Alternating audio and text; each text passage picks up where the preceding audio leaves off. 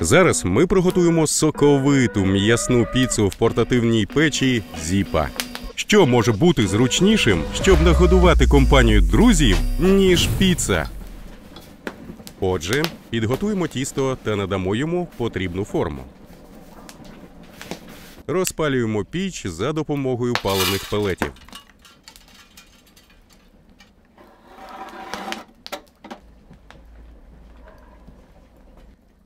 Змащуємо тісто з соусом лечо та ставимо у розігріту піч на пару хвилин.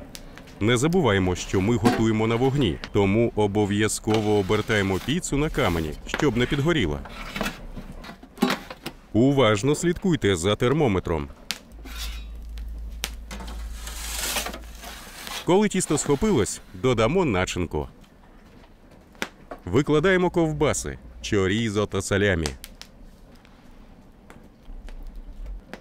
Рясно посипаємо моцарелою. І знов відправляємо у піч на 2-3 хвилини. Залежить від температури.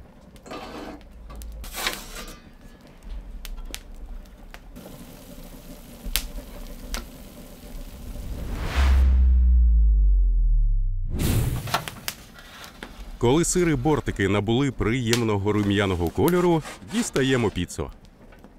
А піца, приготована власноруч на вогні, це справжній привід зустрітися. Додаємо соус песто. Викладаємо прошуто. Та додаємо листя свіжого шпинату. Готово! Насолоджуємось гарячою піцею з вогняних рецептів від грилі. Як вам такий спосіб приготування?